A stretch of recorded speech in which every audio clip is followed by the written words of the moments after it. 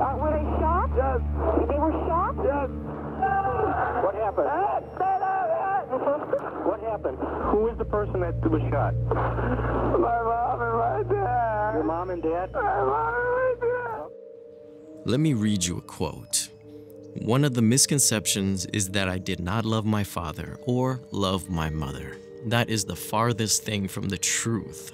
I miss my mother tremendously. And this was said by Eric Menendez, who blew his mother's head off with a shotgun.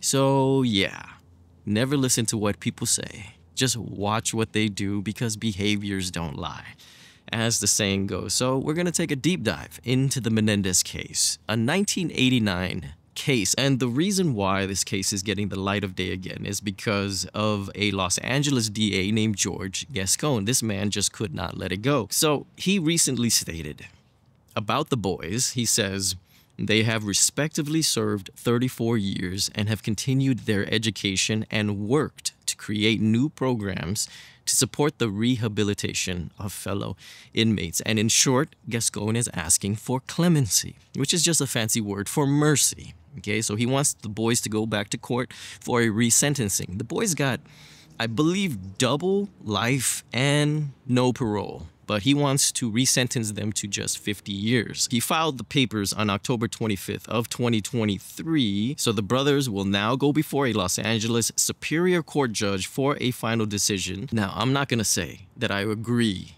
with resentencing. I will go as far as to say that this is a very complicated case, okay? It takes you on an emotional roller coaster that you actually think you'd never go on. But just keep this in mind.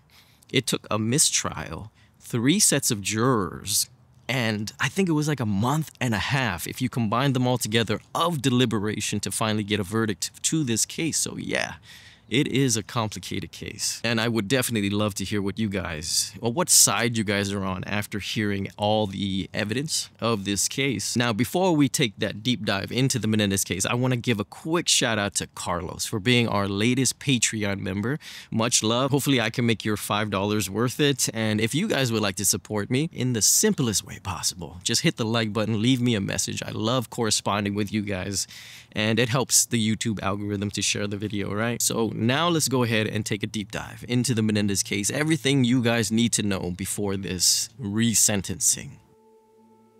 Jose Enrique Menendez. He was nothing less than a Cuban-American success story, and his backstory is quite fascinating. He comes from a lineage of remarkable athletes. His great-grandfather is in the Cuban Hall of Fame for sports and is considered by some as their greatest baseball player. His father, he is Jose Menendez Pavon, and we'll only refer to him as Jose Sr. to avoid confusion. His mother was previously Maria Carlota Yenillo, and she was no slouch in athletics herself. She won 5 gold medals in the 1935 Central American and Caribbean Olympics, and she was also inducted into the Cuban Hall of Fame for sports as a star swimmer. Now, Jose Sr. and Maria, their upbringing was very humble. It's very cute. They were next door neighbors that fell in love and would marry in 1938, and every 2 years for the next 6 years, they would pop out a little one. In 1940, they had Teresita. In 1942, they had another daughter, named her Marta, and on May 6 of 1944, their son, Jose Enrique Menendez, was born. And as you could imagine, coming from a long line of high achievers, especially in the realm of athletics, high expectations were set upon these kids, especially that of young Jose. Jose was very bright, he was very smart, and he was terrifically energetic. That's how he was described.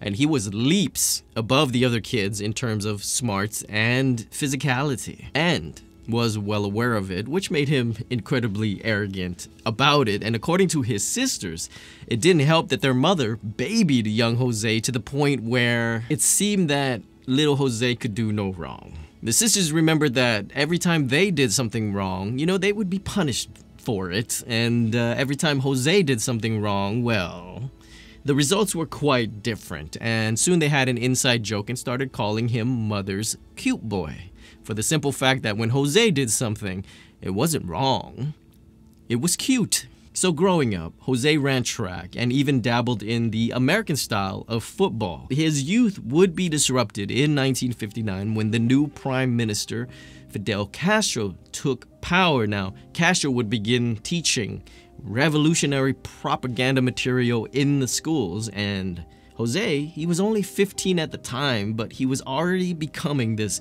outspoken critic of Castro, to the point where his family and friends feared that he would be kidnapped by Castro's regime or arrested. So early on, we could already see the hallmark of Jose's personality. You know, when he had something on his mind, you know, a particular thing mixed with his tremendous work ethic, you had this pit bull that would bite down and never let go. And so, since their cute boy was adamant about cursing out a dictator publicly, their mother Maria, she became incredibly afraid for her son's life. And in 1960, Jose would find himself on a flight to America. And if this sounds abrupt, it's because it was. He literally was uprooted overnight from his comfortable life in Havana and was now living in Pennsylvania with Travis and Georgie Cox, people he had never met, but they were distant cousins. And Travis and Georgie, they remembered housing Jose, and they recalled that he would never leave his room. And when he did, he would use the bathroom, eat, and never utter a word. Now, mind you, he didn't know English at this point. And also, he would just lock himself in the attic at times because there was a shortwave radio up there, and he was using it in hopes of catching some news, you know, from his home in Cuba. So obviously he was worried sick about his family and, you know, the state of his country. He was angry, he was depressed, he was homesick. And if I had to choose a point, you know, where Jose Enrique Menendez chose not to be a victim, I'd probably choose this time here because he channeled his anger into a goal, you know, to one day return to Havana and fight against the revolution. A lofty and probably impossible goal, but because he had a goal, you know, he couldn't just sit around. So he started picking up English, and he learned it quite quickly. But once he spoke well enough to have conversations with the other kids, he was then bullied for having what they called a Ricky Ricardo accent. And if you know who that is, then you know. He then joins the swim team. Now, don't forget that he is physically gifted, all right? His DNA dictates that he is heads above the rest, and literally and figuratively, he blows everybody out of the water. In swimming, he silenced all the haters by being the strongest swimmer in his school, becoming a star. And of course, this is a far cry from toppling a communist regime, but he would continue to work very hard in school, and he would tell anyone that would listen that he will become successful and famous someday. And of course, if you saw his tenacity, you'd be a fool not to believe him. So back in Cuba, people were starting to flee the country any way they could. Jose's two sisters, they were pregnant now and had already left for Miami. Now, Jose Sr. and Maria, they did not leave with their daughters. They were going to weather this storm. They didn't want to leave their homeland, perfectly understandable, but Maria, she would eventually miss her children, and she wanted to see her grandchildren when they were born, so she decided to go to America. But Jose Sr., he was unmoved and vowed to stay behind, but eventually Jose Sr.'s mind would be made up for him when Castro's army came to seize everything he had worked his entire life for. And by 1962, Jose Sr. was on a plane to Miami as well. So now the whole family is in America, and Cuba is just a remnant of their past. Jose continued to be dominant in swimming for the remainder of his school year, earning him a scholarship to Southern Illinois University. Mary Louise Anderson was born on October 23rd in 1941 in Oak Lawn, Illinois. Now, she's simply known as Kitty, and she was the youngest child of Andy and Lula Mae Anderson's 4 children, which included 2 brothers, Brian and Milton, and a sister named Joan. Now, her father, Andy, owned a commercial refrigeration and air conditioning business, which afforded them a nice large house, you know, for the family to live in the Chicago suburbs. Her mother, May, she had always dreamed of becoming a concert pianist, but the dream was dashed because Andy wanted a stay-at-home wife. And unfortunately, the only way Andy figured to achieve this was to abuse his wife. He would abuse the children verbally and physically as well, trying to rule the house with an iron fist. And thank goodness for May, that when it came to her children, she would not just sit around and watch Andy hurt them. And Joan, who was the oldest of the 4 kids, she recalled that her mother would come to their rescue every time their father tried to hurt the children.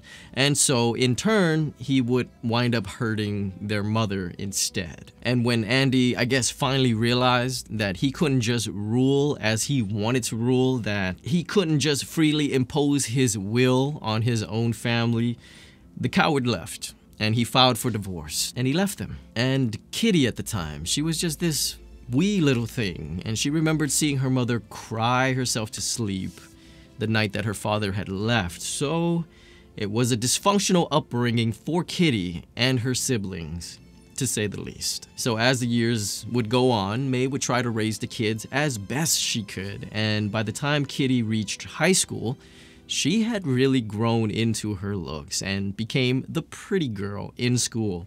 She was very popular and even had a group of girls she hung out with and called themselves the Party Dolls, which I'll assume, well, it wasn't corny then. And her looks, they would make her very popular with the boys, of course. And once she was out of high school, her looks would even win her the Oak Lawn Beauty Pageant, which was in 1962. So during this time, she was attending the Southern Illinois University, majoring in communications, and she was hoping to become either an actress and or as well some broadcasting work. Joan recalled Kitty telling her how smitten she was with this handsome, exotic foreigner in her philosophy class named Jose. Now, Joan said that Kitty and Jose, when she saw them together, that they had this beautiful relationship. They told her that they had found their one, their number one, and that was it. And just a year later, on July 8th of 1963, the couple got married. Jose and Kitty began their life by renting a small apartment in Queens, New York. Now, Jose wasn't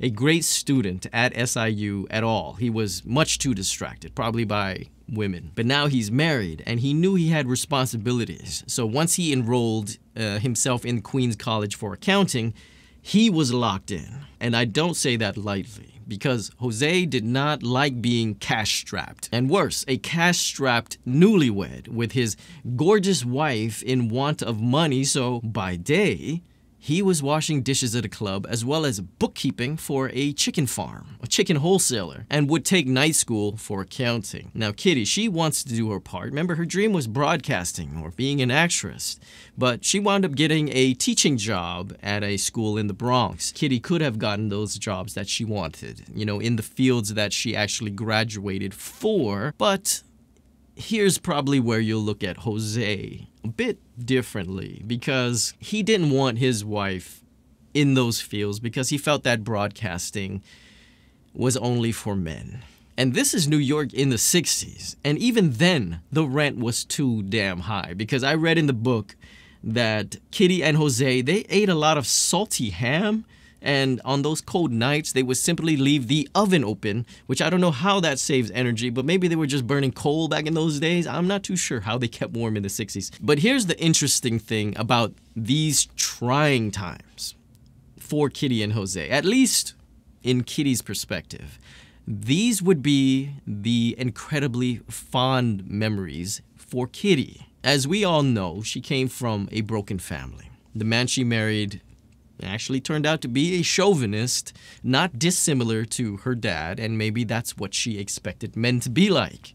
So it was okay. Regardless, she was happy because she felt incredibly close to Jose during those times and considered it the happiest times of their marriage, which of course is kind of a spoiler on how the marriage would go in the future. So Jose would graduate in 1967 in the top 10% of his class, majoring in economics and accounting. And the first job that he applied for, they took him right away. He was now part of Big 8 accounting firm of Coopers and Lybrand, and his starting pay was $25,000, which is roughly $140,000 today. But an interesting thing happened when Big 8 sent Jose to Chicago to help one of their clients called Lyons Container Services.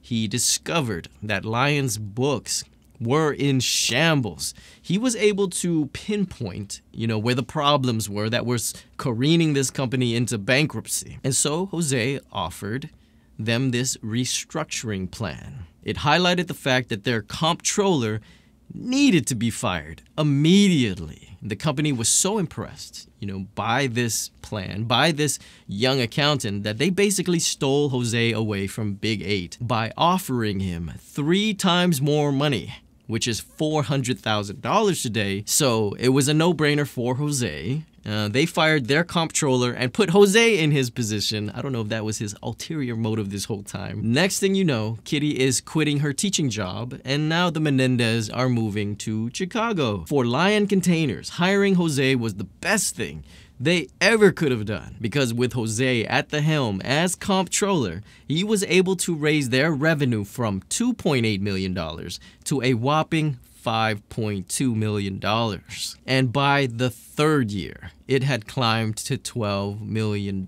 And because Lyon Containers could now boast this healthy profit margin, they would sell the company, and the new company that took over let Jose go. But there was no need to shed any tears for Jose, because he would pick up a new job in no time for the exact same salary, again at $75,000 a year, $400K today, from Hertz Rent-A-Car as director of operations. And if you think you know Jose now, even the chauvinistic part, you're about to see another side of Jose again, and you might not like it. Now, mind you, he is brilliant, and nobody could deny that. And it sort of made him insufferable. So within the next 2 years at working at Hertz, he was promoted to executive vice president of the car and commercial leasing division, where Jose would present to CEO Bob Stone a blueprint of what he thought he needed to change about the division.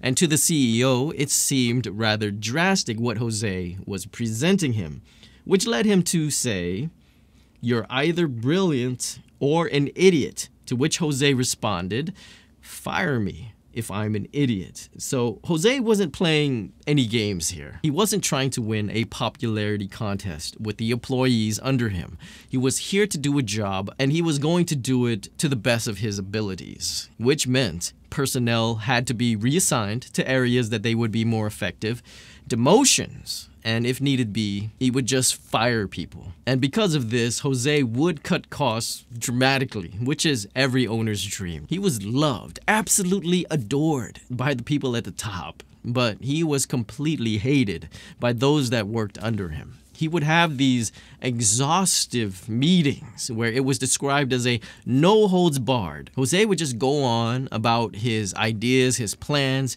berating his colleagues, and then on and on and on about something else. And at this point, we start to get the idea that maybe Jose simply just loved the sound of his own voice. At least that's what the employees thought. So there was zero compassion for those that he considered his subordinates. And he wasn't beneath name-calling or using sarcasm to belittle people. If you annoyed him, he would relentlessly mock you. If he felt the slightest resistance of a command that he gave, he would make sure that you would never do it again by confronting you in front of everyone for God knows how long, until he felt you got the point. He had a superiority complex, it sounds like, right? And his favorite saying around the office was, "Then what are we paying you for?" And the people were scared of losing their jobs, right? They had families to feed, and so they just put up with him.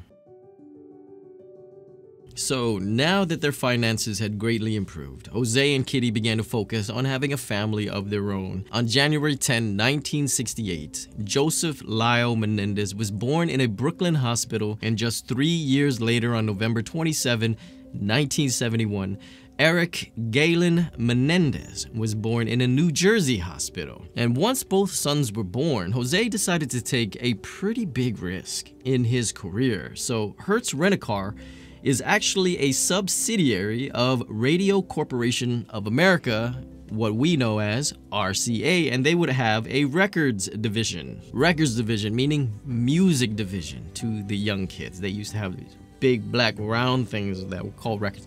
So Jose ventured out of his comfort zone and entered the music industry, and this pivot would actually prove very lucrative because by the 1980s, he was the chief operating officer at RCA Records, and he had various top artists under contract, you know, the most notable at the time being Duran Duran. He would also take a chance on this Latin group called Menudo, and from my understanding, Menudo is kind of like this revolving door boy band where you enter at 12 and you age out at 16, I believe. Ricky Martin was once part of the band Menudo. Now, I harp on Menudo a bit because it will become a compelling factor when it comes to how you're going to view the verdict, so keep Menudo in mind. So Jose Menendez is now filthy rich. He moves his family into a $1 million 4-bedroom split-level estate with a man-made lake in their backyard in Princeton, New Jersey. The boys would grow up as privileged as anybody can be, right? They went to a prestigious daycare.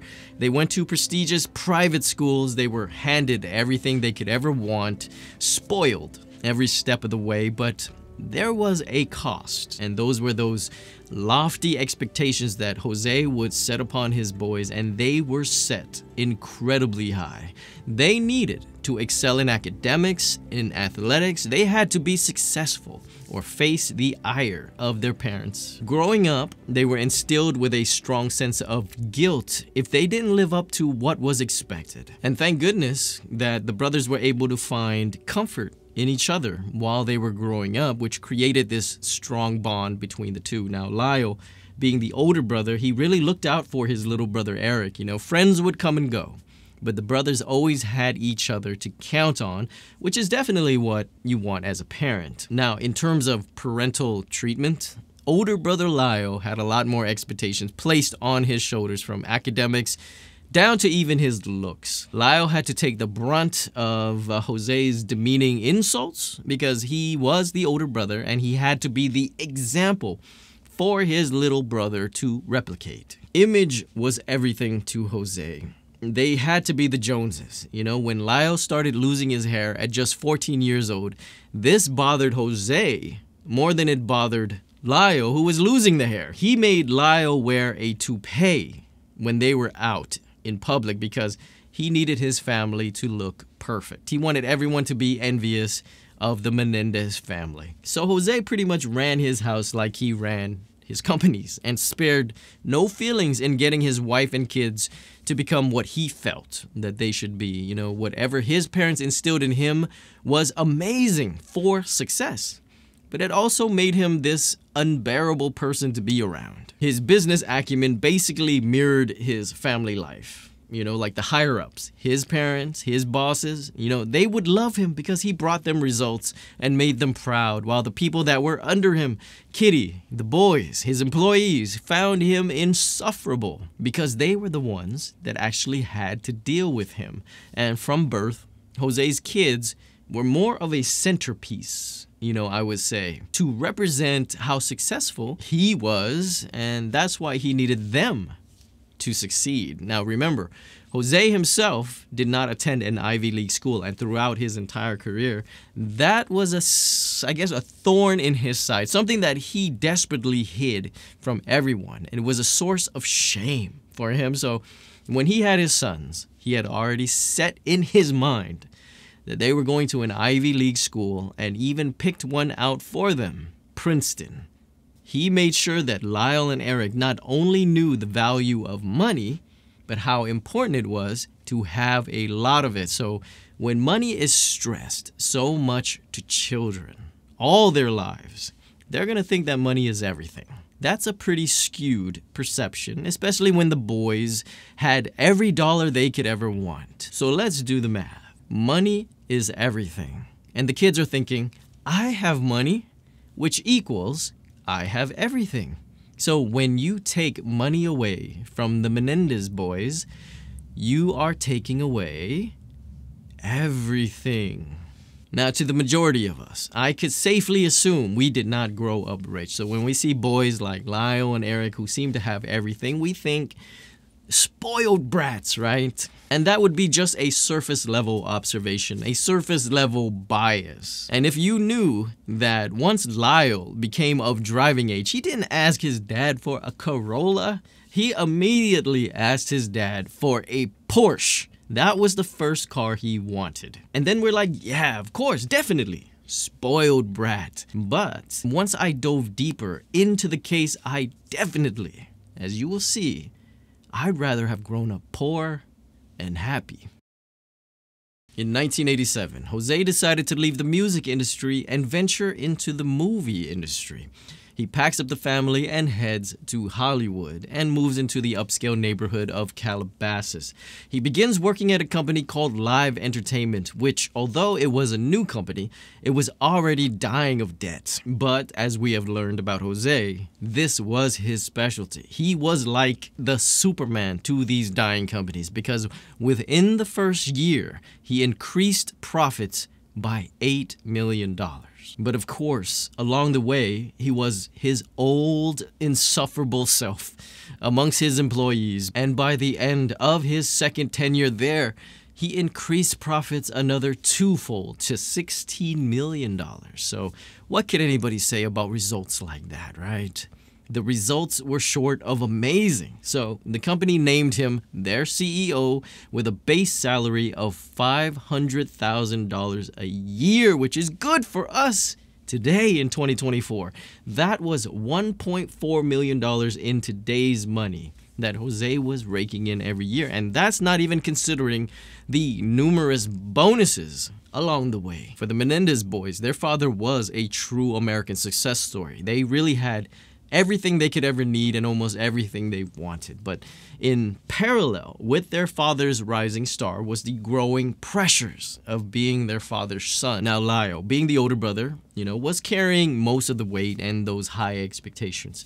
But that didn't mean that Eric didn't feel every bit of the pressure to the point that he was throwing up from time to time because of this pressure. They represented the family and everything they did. Now, if the boys learned tennis, which they did, then the boys had to become nationally ranked, which they did. Eric was especially gifted in this sport and he played very hard. And he even dreamed of going pro. He would even rank 44th in the nation of teenagers. And that's a tremendous amount of dedication to achieve what the boys did, and we would honestly think that that would make Jose proud. And it probably did.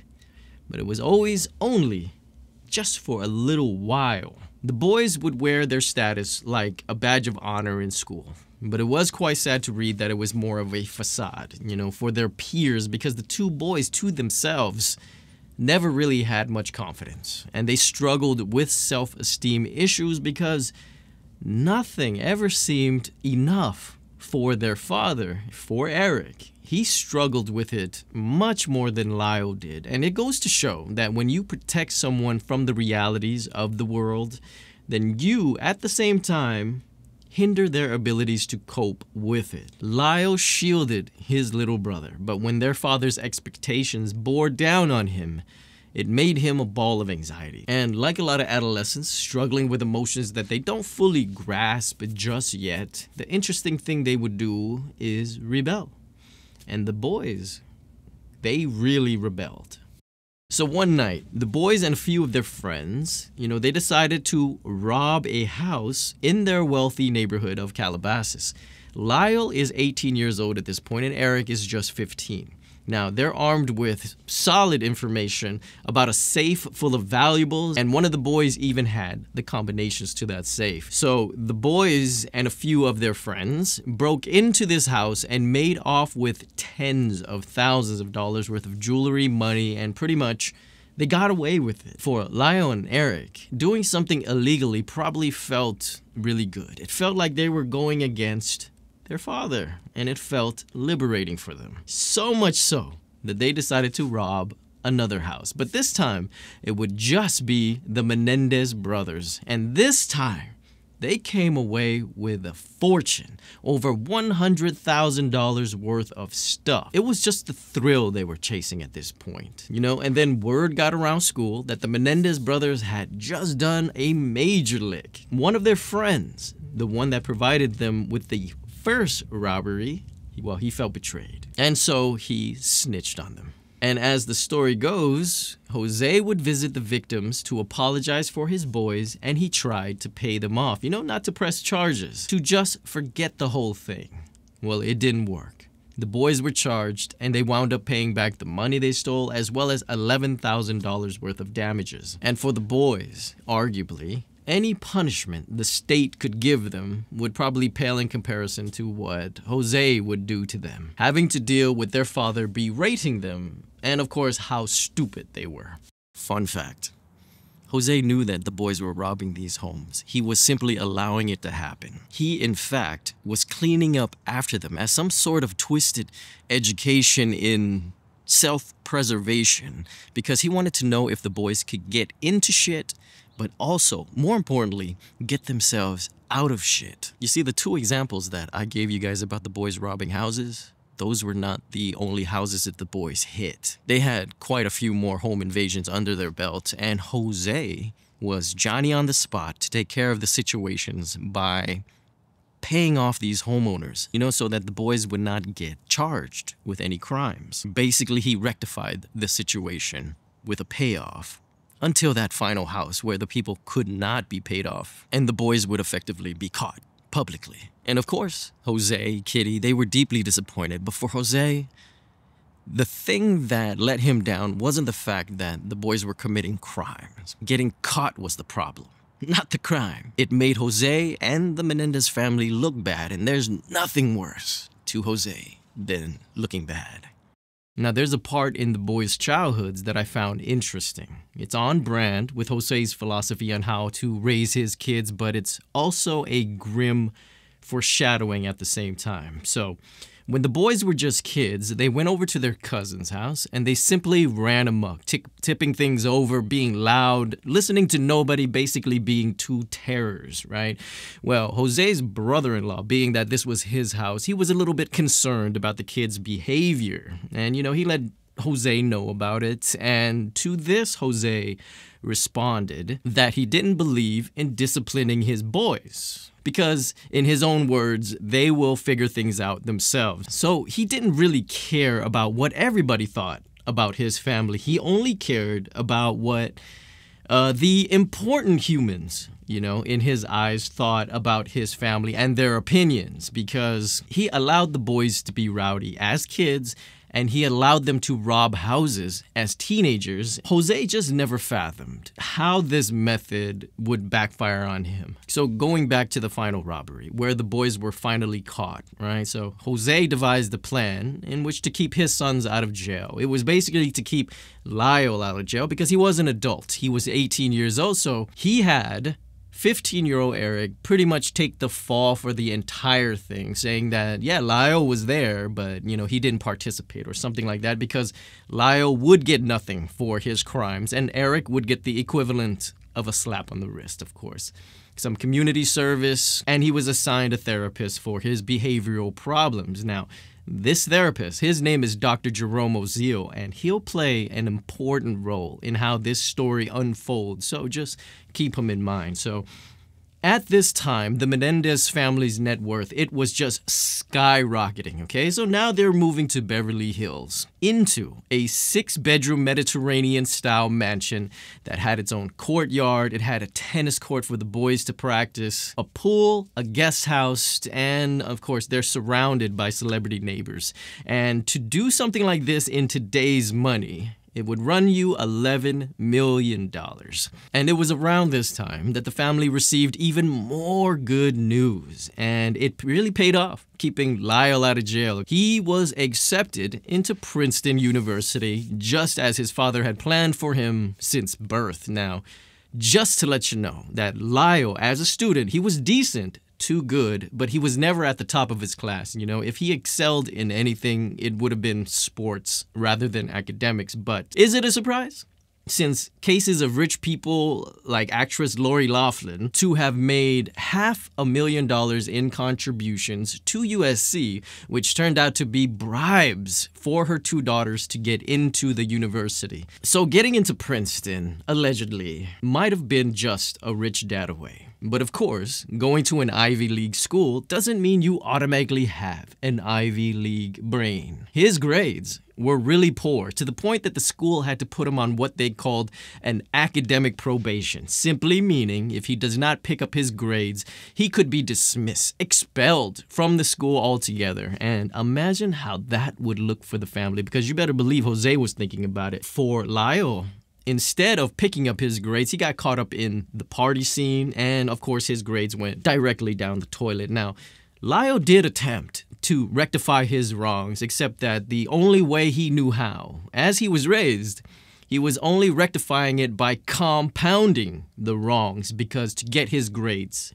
up, he would plagiarize an entire psychology paper and get caught for it. And we all know how Jose feels about getting caught. And so one day, a pissed off Jose was in the dean's office with his checkbook, ready to make out another bribe, ready to make things right again. But the dean of Princeton was not having it. Lyle would be suspended for the remainder of that entire school year, which infuriated Jose and Kitty. They blamed the school for having suspended him. So now Lyle's just kicking back, enjoying the remainder of the year, doing nothing, of course. What he's good at, maybe a little tennis, to get the blood flow. And Jose, of course, is not going to sit back and watch his son become nothing. I mean, wasn't he one of the higher executives at Live Entertainment? And what's a little good old nepotism in the workplace? I mean, allegedly LeBron James got Bronny James into the NBA, right? Above more deserving players. And so Jose Menendez would get his son a job at Live Entertainment. Not only did he get him a job at Live Entertainment, okay, he pretty much set up a ladder for him to climb if he chose to do so. Just take that first step, Lyle. That's all you got to do. And you could climb your way to the top. And it was here that Jose's ideas about his son were dashed once again, because this would be the first time that Jose really grasped what all that money, that lack of accountability and enabling, of course, had really produced. Lyle was lazy. He looked at this gifted ladder that his dad gave him, and he wondered why it wasn't an escalator. He complained a lot, found every moment to stand around and chat with employees, come in late, clock out early, go play tennis. You name the character trait of a bad employee, and Lyle was that. Coworkers would recall working with Lyle as just being awful. He was the poster boy, the literal live version of the spoiled brat that got the job because he was the son of the boss. And every time Lyle was around, people were fed up, because people had to pick up the slack because Lyle wasn't about to do shit. And people rightfully resented him. And Eric, he was still in high school, he was still playing tennis, and even added a drama class to his schedule, which revealed a hidden talent for acting, because he won a prize at his school for being the best actor. And this encouraged him to explore his creative side. So he and another student named Craig Signorelli began to write a screenplay that, in hindsight, sounds incredibly eerie. Okay, it was a play called Friends, about a young man who murdered his parents in order to inherit their fortune. Now, a story like that, do I need to say? Many would think that might be a little too on the nose, right? A little too close to home, and it would concern his parents, right? But his parents weren't concerned, especially Kitty.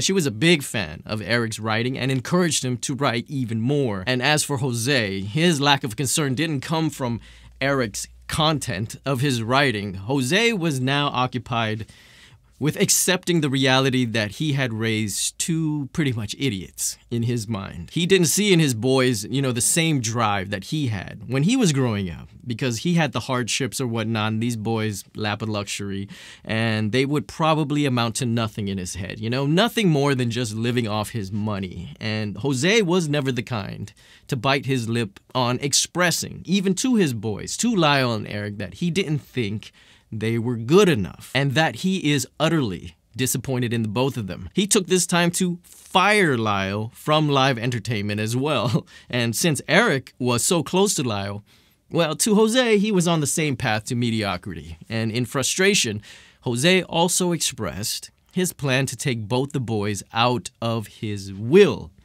to their face. And of course, this would make the Menendez household, everybody in it, very unhappy. At the rate the boys were going, the things that they were doing, I would assume that the boys thought they could just maybe skate through life on the back of their dad's fortune, possibly, and now it appeared that it was all being taken away from them, okay?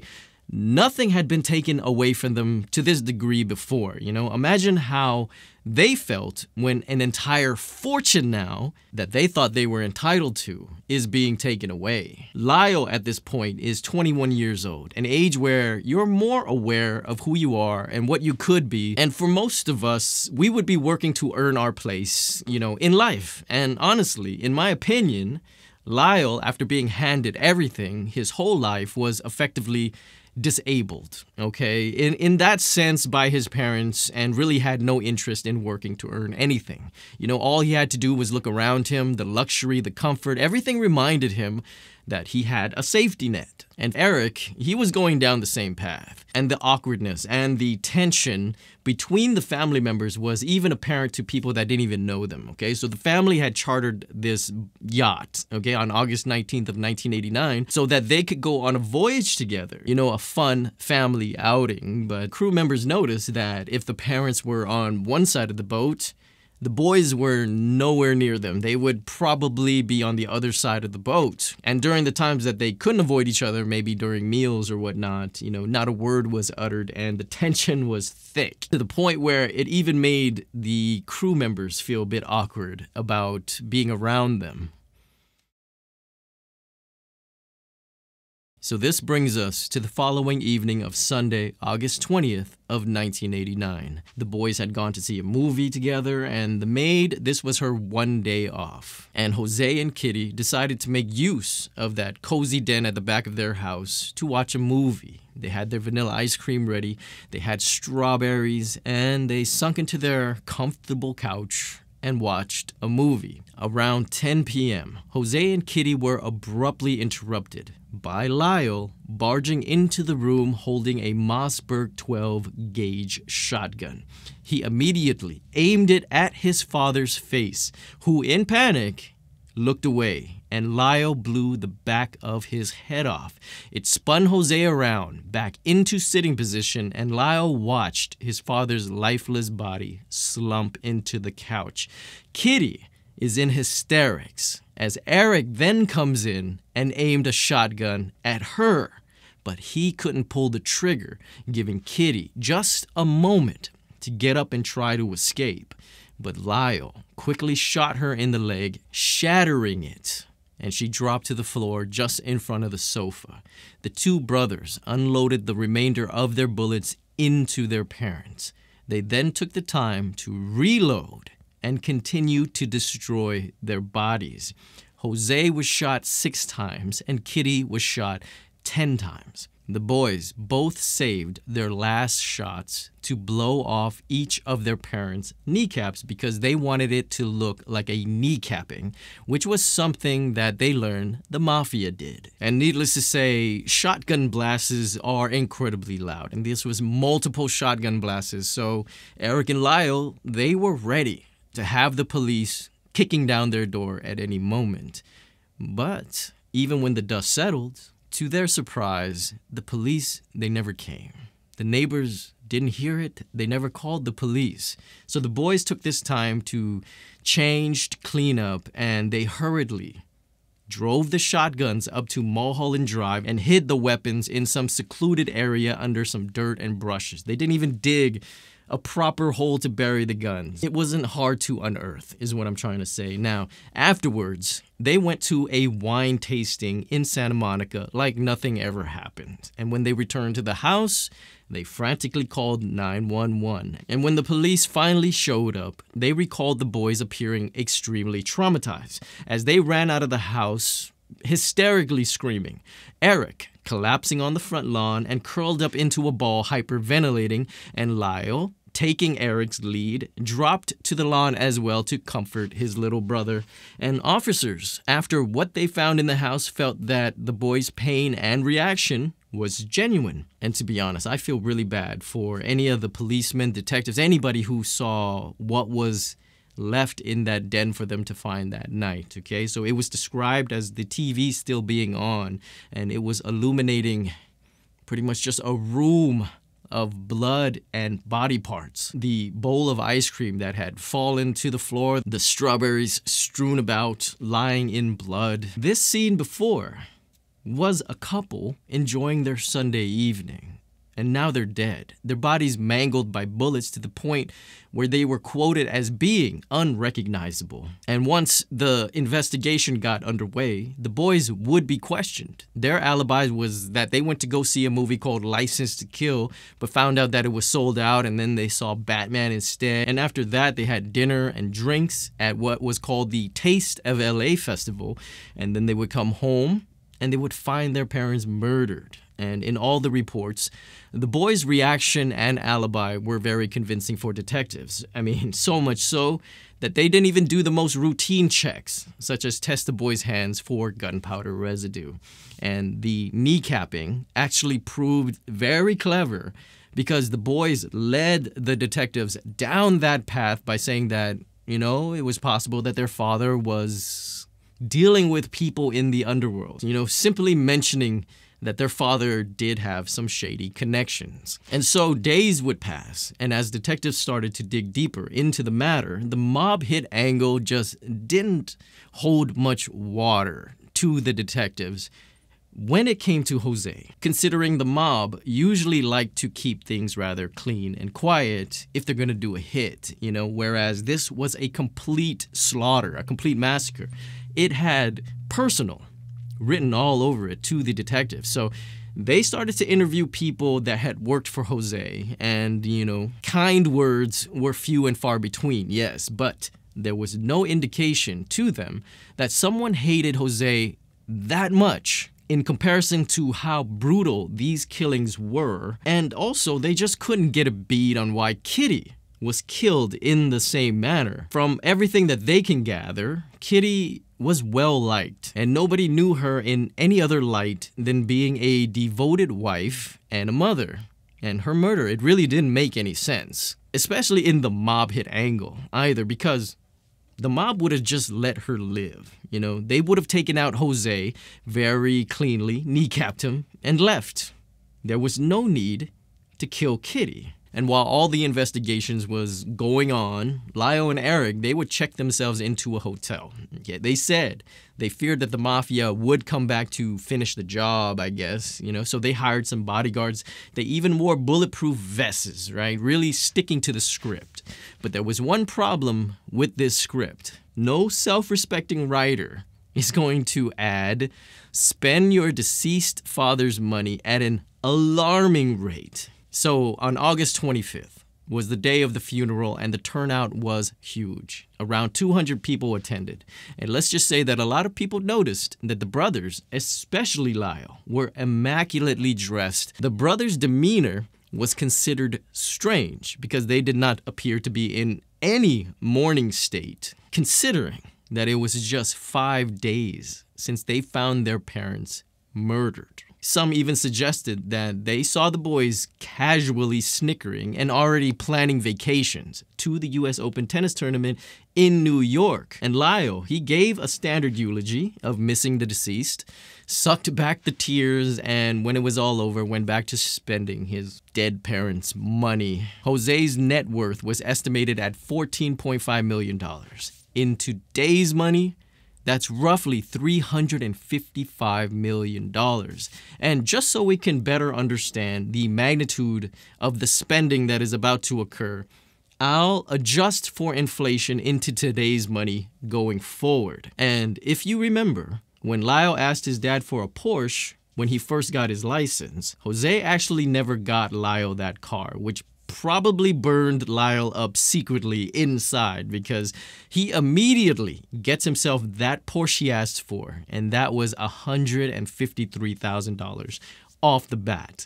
He would buy a restaurant. I'm sure it's safe to say that Lyle has no idea how to run a restaurant or running any business. He shells out $1.4 million to buy Chuck's Spring Street Cafe, and he renames it Mr. Buffalo, which leads me to believe he also sucks at naming restaurants. Now, I say this facetiously. It's as if the moment Lyle blew off the back of his father's head, he figured that Jose's IQ, hard work, and determination magically flew into his head because he then opened up the Menendez Investment Enterprise, in which he hired a few friends from his time at Princeton, his short time at Princeton, to come work for him. He was a businessman now. And how did that go? Well, let's take this quick aside, okay, about Lyle's business acumen. One Princeton friend would be promised a certain amount of pay to work at Lyle's new firm. Now, not only did the guy uproot his life to move to work for Lyle, he would find out that the pay was actually far less than what he was promised. So, of course, it left him, as well as other Princeton recruits, angry, to say the least. Now, little brother Eric, at first, he didn't spend much money, in comparison to Lyle, that is. So he would get himself a $50,000 Jeep, pretty fair, and he hired himself a legit tennis coach for $127,000 a year.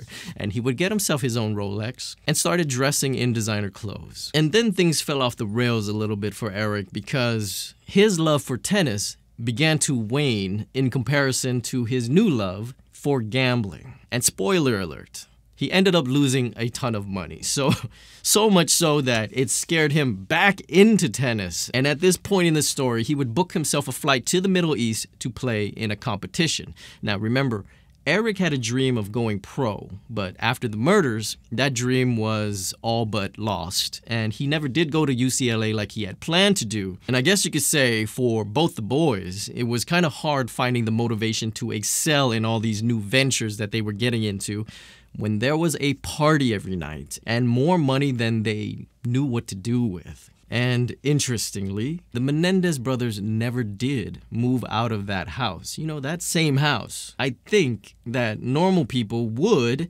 if they had the resources. Obviously, the boys do. And would never step into a house where their parents were brutally murdered again. And don't forget, this is by the mob, right? Weren't they the ones that expressed how frightened they were that the mob would come back to kill them? Just eyebrow-raising stuff. Although they would rent condos in Marina del Rey, which is this really upscale seaside community, so they could host parties. So the two brothers pretty much kept themselves occupied with living the high life and Lord knows what degenerate things that comes with young, rich boys with no one to tell them what to do. And here I guess I would ask the other question, right? Why did the boys do it? Why did they kill their parents? If you looked at the rate that they were spending, you say to yourself, it's for the money, right? But not so fast. That is actually the ultimate question in this case, whether the boys, you believe, should rot in jail forever, or did Jose and Kitty harbor a deep, dark secret? So Jose's life insurance paid the boys another $5 million on top of everything, and they burned through the first $1 million in quick fashion. They just couldn't spend enough of it. And Lyle and Eric's immense spending of the family fortune in that first 6 months really caught the attention of detectives. The motive seemed apparent now.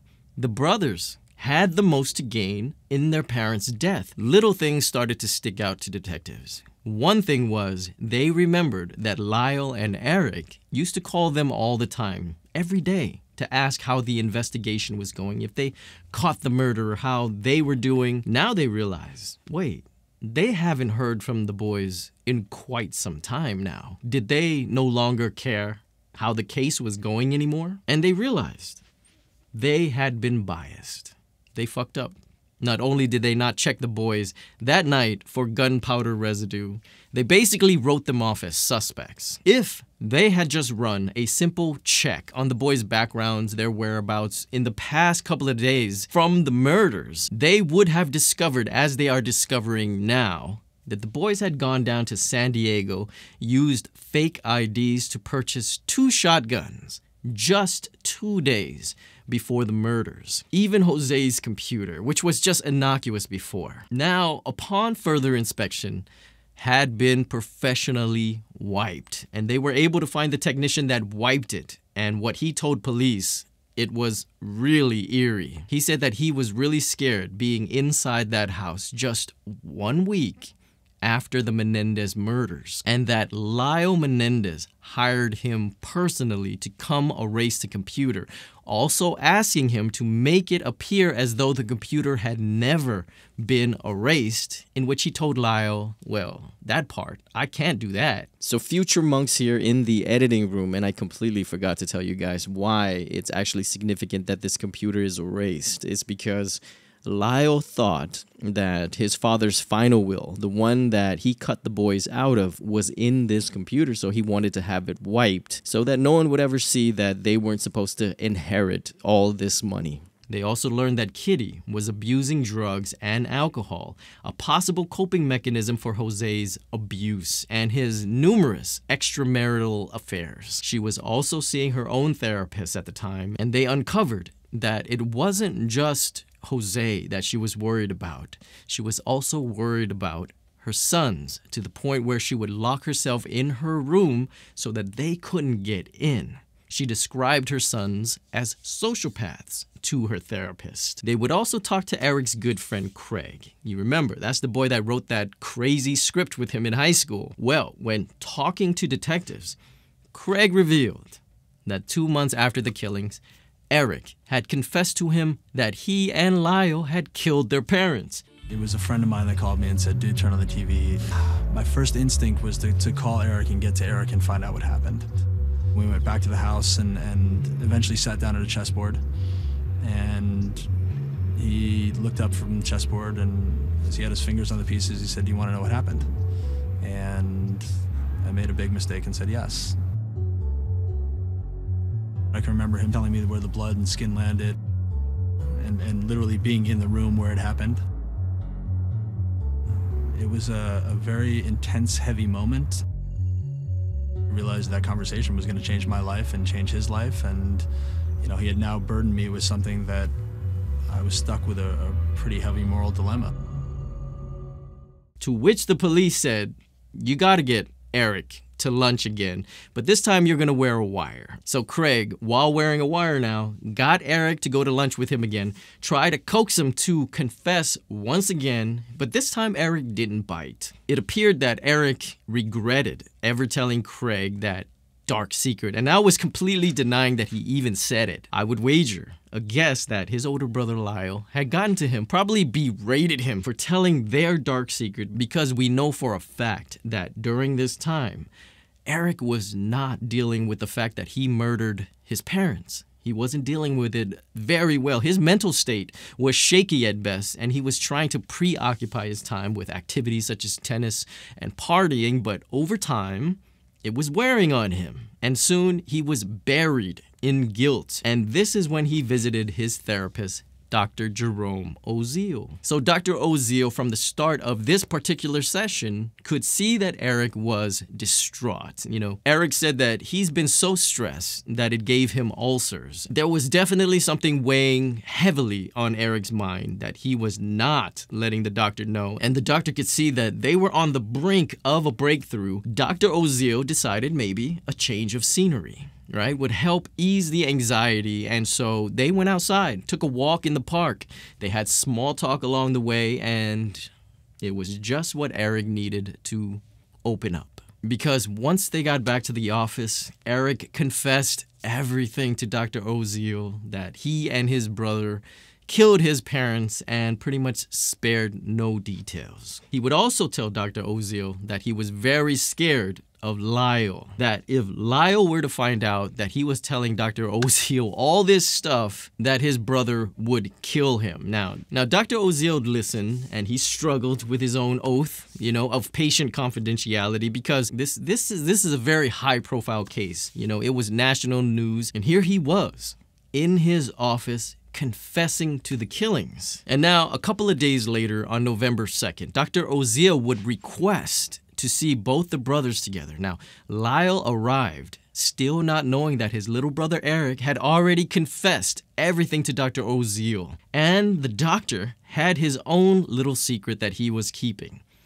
This time around, he was going to record the entire session. His plan was to confront Lyle with the knowledge that Eric had told him everything about killing their parents, and just in case things might get out of hand, maybe Lyle gets violent. Dr. Oziel had his mistress. Yes, the woman he was cheating on his wife with.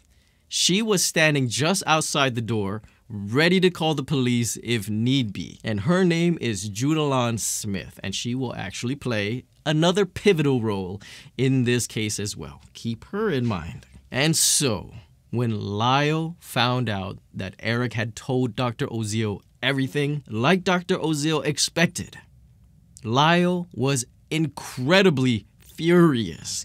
He went as far as to threaten to kill Dr. Oziel if he told anyone. And you would think this would be the final meeting that the boys would have with this particular doctor, but no. He would actually go on to have a few more sessions afterwards, and Dr. Oziel would record all of them. And it turns out that for Lyle, the guilt was compounding as well, and his front was clearly a facade, just like Eric's was, because he began to talk about the Calabasas robberies and how his father made him feel incredibly stupid. Eric said that his father's disinheritance of the boys was the main reason that they killed their parents, and just know that Dr. Oziel, he had every intention to be true to the boys. He was not planning on betraying them whatsoever with these tapes, but good old Dr. Oziel's love life would actually come into play right now. The only person he was really betraying was his wife, of course, right? Betraying her with Judalon.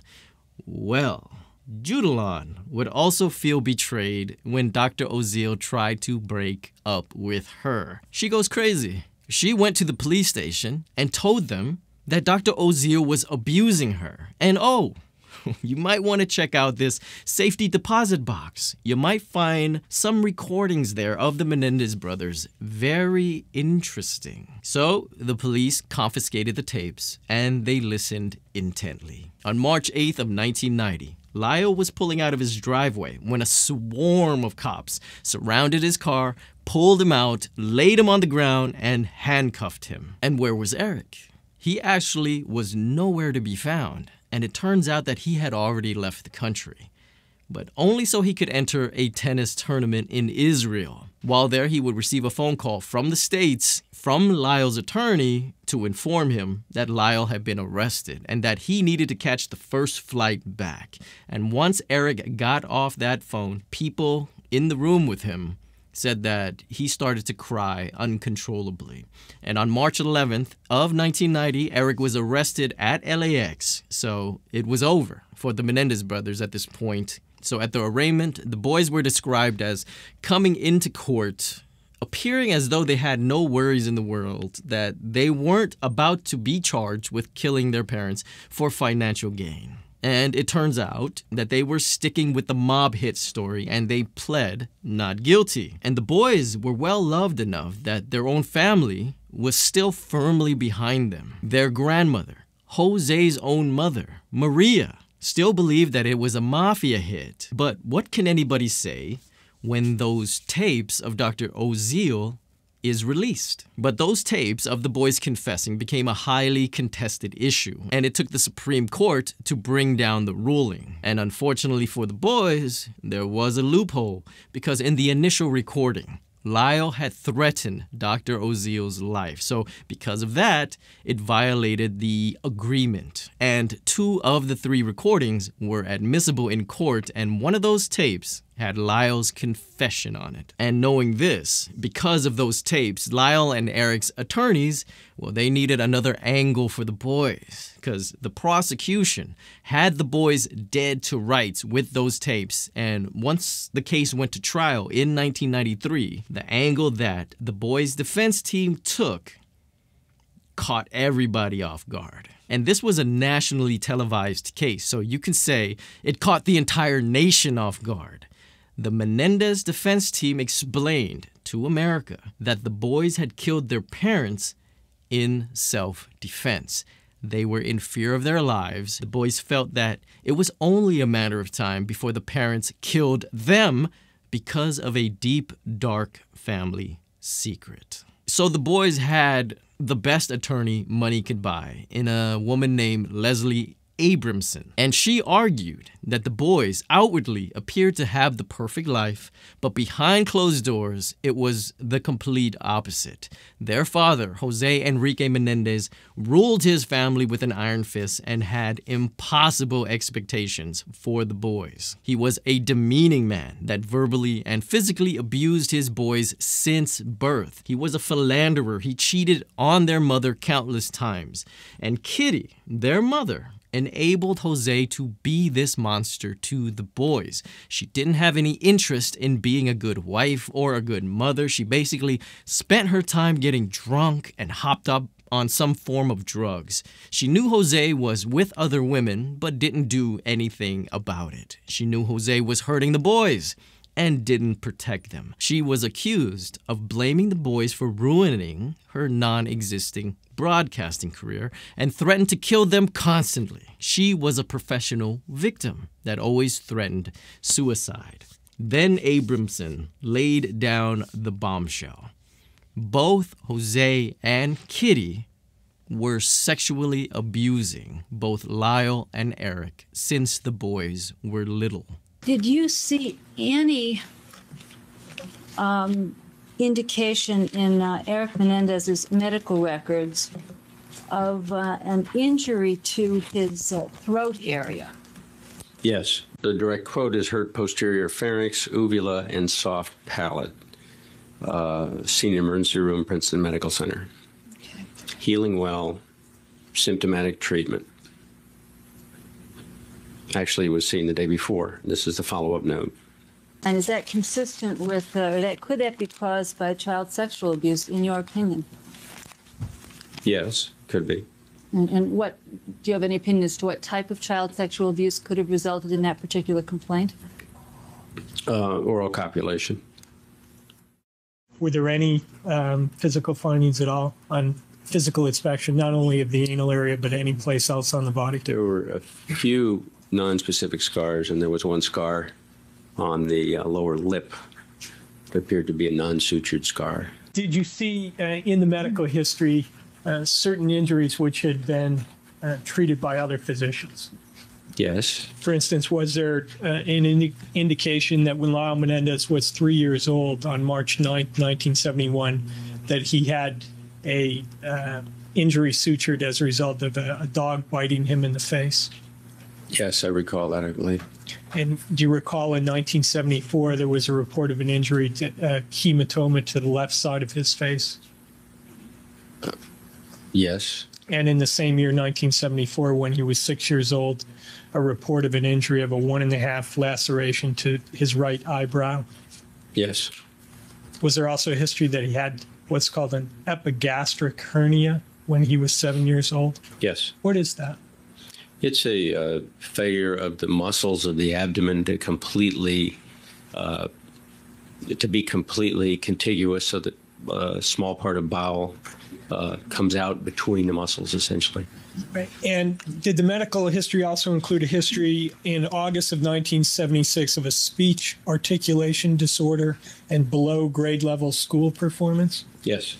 Did it also include an entry on August 4th, 1978 that he grinds his teeth?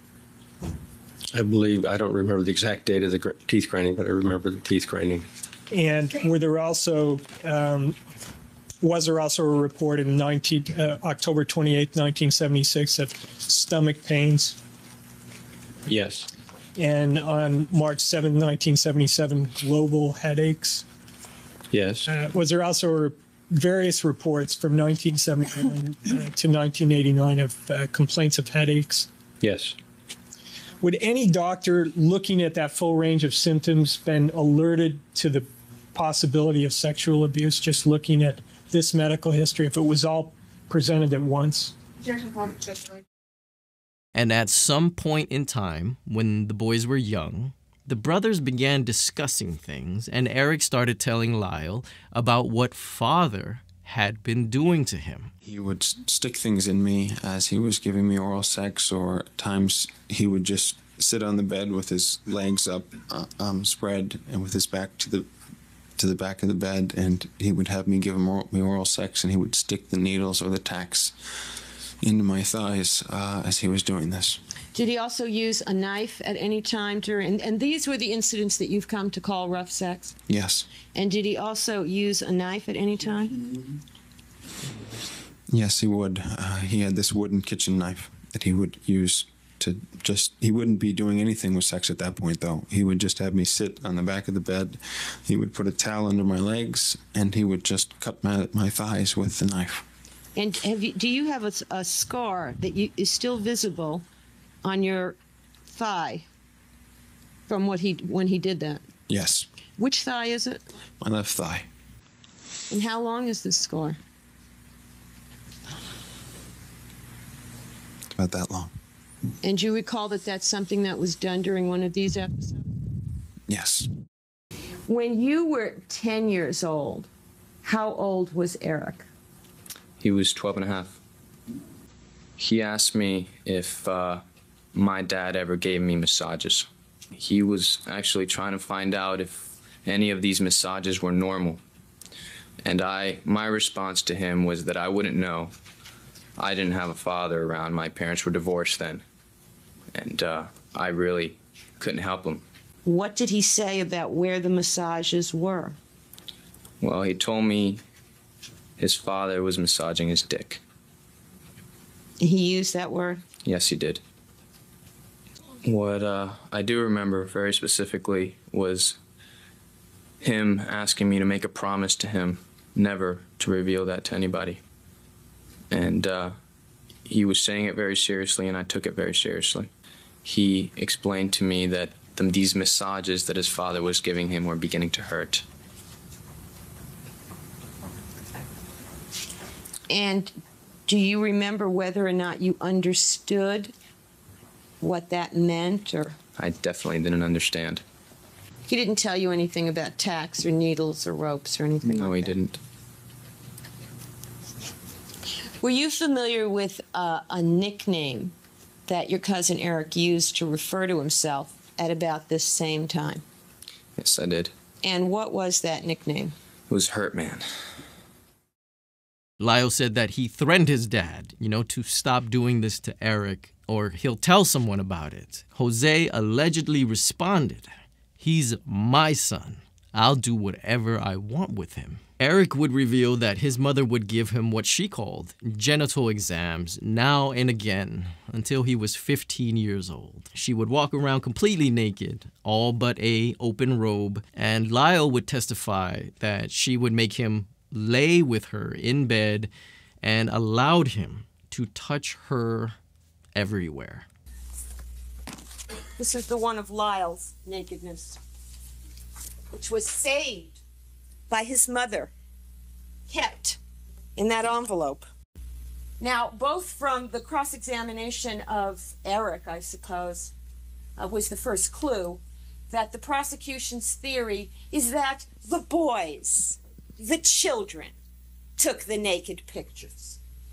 And somehow that theory, I think, has to do with some kind of visual perspective that they want you to speculate about based on the height of the person who took the picture. Now, that's wonderful, except people who take pictures can bend down and take pictures of little children's genitals, even if they're big people, even if they're grown-ups. But frankly, there is absolute hard proof that Eric Menendez did not take this nasty picture of his brother. And here's the proof. if I haven't misplaced it. Okay. Here it is. The proof sheet is the proof.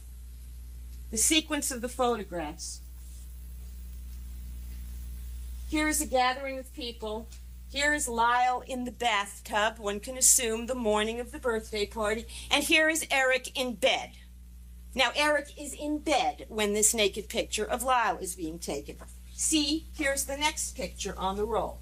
Now, are we supposed to believe that 6-year-old Eric, who testified he was not allowed to handle a camera until he was 12 or 13, got out of bed to go take a naked picture of his brother, and then got back into bed so someone could take a picture waking him up? And it isn't until way down here on the roll that the naked picture of Eric shows up, and then a picture of Mrs. Menendez's favorite thing. Now, I think almost as amazing as the fact that these pictures were taken was that these pictures were saved. You will see the envelope that they came in, and you will see the negatives, and you will see the original small photos, and you will see Kitty Menendez's handwriting that was on the envelope these photos were in, which says Eric's birthday, November 1976. She saw these photographs, and she kept them. And because of these terrible secrets, their parents would threaten their lives all the time if, this information ever got out. Kitty is said to have threatened to poison the boys' food, which made every family meal even that more awkward thereafter. Another thing for the boys to be fearful of, to go along with their nights, being in fear of their fathers slipping into their beds. And after 4 months of heartbreaking testimony, pretty much, on January of 1994, the case finally came to a close. And it took the jury almost 1 month of deliberation here. And we could only imagine it was a never-ending back and forth between the jurors, because it is such an emotional case. And interestingly, literally, all the females wanted to acquit, and all the males wanted to convict. So it leaves us with a hung jury, a mistrial. And so the second trial would be scheduled for October of 1995. And this time, the media would not be allowed in. There would be no spectacle to be made of this case. Prosecutor David Kahn promised a different approach to the case. One thing that we have asked the judge to do is to limit the so-called abuse excuse, to limit evidence that has nothing to do with this case. And so all the rulings from the first trial changed in the state's favor. There were various instructional issues. There was expert testimony that wasn't permitted in the second trial. The sexual abuse evidence that had been admitted at the first trial for the defense was no longer admissible. The judge has ruled that he will not allow the brothers to call all of their family and friends as witnesses, curtailing the defense's case. And in fact, what they didn't allow the jury to hear made it worse, because the defense evidence that was presented was so trivial. So we don't hear that Lyle, when he was 8 years old, told Diane that his father was touching his penis. We don't hear that Lyle, when he was 12 or 13, wrote an essay about a father put on death row for molesting his child. What we do hear is that his father didn't put a Band-Aid on his knee. The prosecutor was able to stand up in closing and say, "You've heard no evidence of sexual abuse." And the prosecutor was right, but only because he had excluded the evidence. And again, they needed almost a month to deliberate. But the jurors this time had agreed on a verdict. They found Eric and Lyle guilty of 2 counts of first-degree murder and conspiracy to commit murder. The death penalty was mercifully removed from the table because prior to the murders, the brothers had no history of violence, and so they were sentenced to a life without the possibility of parole on July 2nd of 1996. The Menendez brothers, they do care a lot about each other. They love each other, they're brothers, and they've been the one constant for each other through the hard times. If you believe all the accusations, then they clearly have a bond that is probably unbreakable. So before they are sent off to prison, they place a request to be put in the same prison so that they could be together. But that was denied. So on September 10th of 1996, the brothers waved to each other one last time, and that would be the last time they would see each other. Now, this takes us to present-day times, as the brothers' defense attorneys filed a habeas petition in 2023 claiming new evidence of abuse by their father.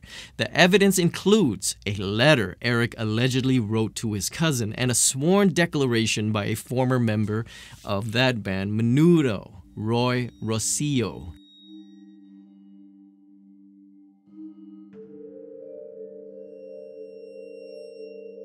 Y al momento me ofrecieron una copa de vino. Yo tenía 13 años. Ricardo no acostumbraba a servir bebidas alcohólicas. También hay ese punto. José Menéndez me dijo, toma este vino.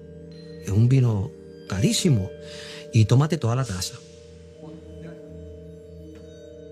Después que yo me la tomé, yo me comencé a sentir un cansancio, un peso. Yo no podía más moverme. Yo no podía reaccionar porque eso me estaba tomando cuenta de mi cuerpo. Me drogaron. Y después de eso, yo amanecí en el hotel. ¿Cómo yo llegué al hotel? Yo no sé. Pero cuando yo fui al baño, I was bleeding.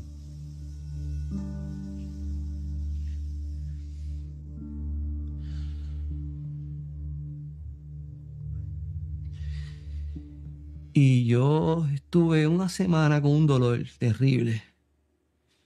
Con un dolor que no podía más. No me podía ni mover. Yo me acuerdo que yo tenía que simular que yo no estaba con dolor, pero el dolor estaba tomando cuenta de mi vida. Que era un dolor terrible.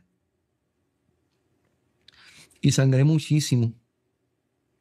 Y yo le mostré a Carlos, mira Carlos, mi ano se está sangrando. On October 24th of 2024, Los Angeles County District Attorney George Gascon recommended that Eric and Lyle be resentenced for the 1989 murders of their parents. How this works is the brothers will now go before a Los Angeles Superior Court judge for a final decision on whether to resentence them, and that date is set for November 25th, which I Google constantly. And I found possibly that the date was moved to December 11. If they are resentenced, they could see a path in which they can actually be free again. Now, the two brothers were sentenced to 2 life terms behind bars without the possibility of parole for these murders. But society, over the decades, developed a soft spot. But, like I mentioned from the top, there's a new DA in town that quoted, "Crime is illegal again," which basically pertains to how California has lost the plot when it came to criminals, for a long time now. Which makes me wonder if the brothers' resentencing here might be happening at quite the inopportune time in California, which has been considered to be, soft. But now California is experiencing some type of shift on how Californians view criminals. They're basically sick and tired of the break-ins and the slaps on the wrist for it. At least, that's what the recent elections suggest with their new DA and a certain Prop 36, which basically states that people convicted of certain drug or theft crimes could receive increased punishment. Now, if you ever get a chance to look deeper into Prop 36, which I did, you'll find that it can get really serious for repeat offenders. For example,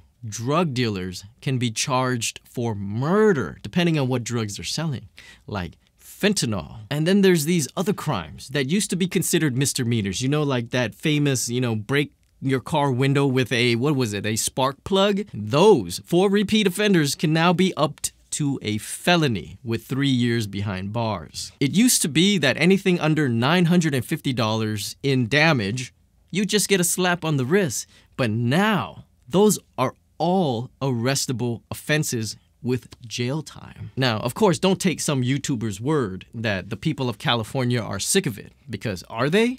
Well, take a look at this overwhelming margin of victory for Prop 36. And I figured that the 30% that voted no never had someone break into their house before, or are the ones that want to keep breaking into your house. So yes, if California is starting to lean this way, and the Menendez brothers' case is in California, if I had to predict the outcome of the Menendez brothers' resentencing, I think they'll basically spend the rest of their days in jail.